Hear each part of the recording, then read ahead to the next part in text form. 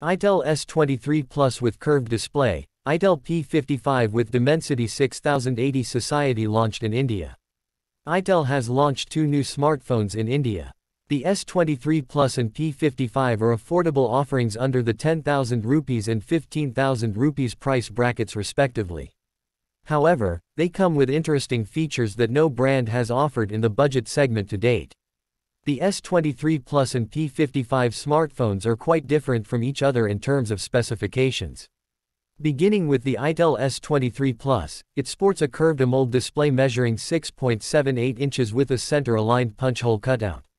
The device offers an FHD Plus resolution, a 60 Hz refresh rate, and 500 nits peak brightness.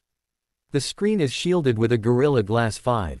Design-wise, the back panel of the smartphone has a squarish camera module with curved edges. There is a side-mounted fingerprint scanner embedded in the power button.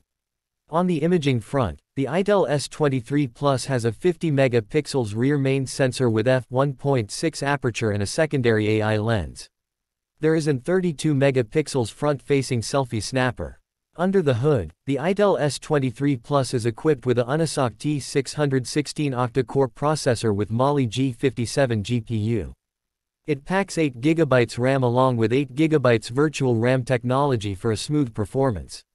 The device has 128GB of internal storage. The smartphone draws its power from a 5000 mAh battery unit with support for 18W fast charging via USB-C port.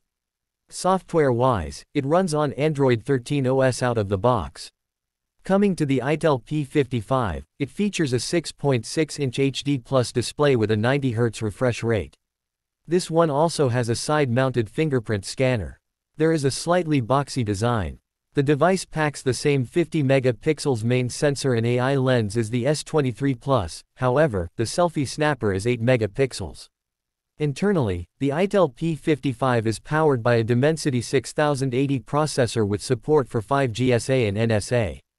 It borrows the same 8GB RAM and 128GB storage, a 5000 mAh battery unit with support for 18W fast charging from the S23 Plus.